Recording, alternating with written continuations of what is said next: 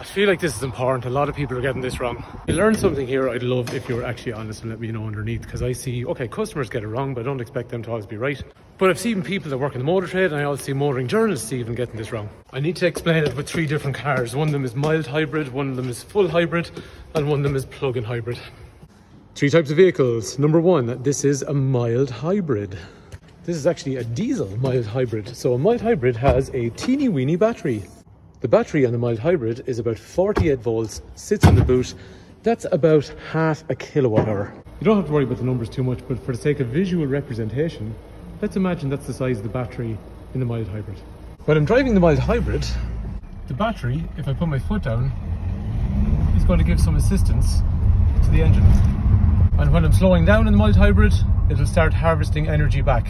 And it harvests that energy through regenerative braking. Anyway, here's the thing.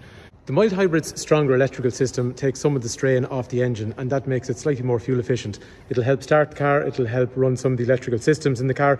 But what's important, mild hybrid cannot drive on electrical power only. That brings us on to the next one, which is full hybrid. A full hybrid car like this has a petrol engine and it also has a battery. The big difference is the battery has moved up in size. Typical battery size on a full hybrid like this is usually about kind of 1.5 kilowatt hours.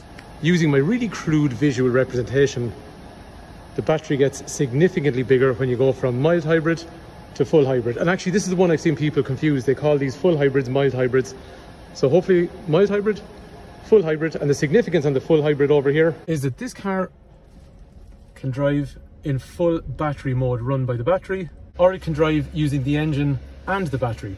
And this car decides itself when it's going to use battery and when it's going to use engine. It can do it at various speeds, but usually you're going to get circa 1/4 of a kilometre, half a kilometre of a burst of EV driving, and then it'll recharge and it'll give you more bursts of EV driving as you move along. Okay, let's think about the plug-in. Mild hybrid, 48 volt battery.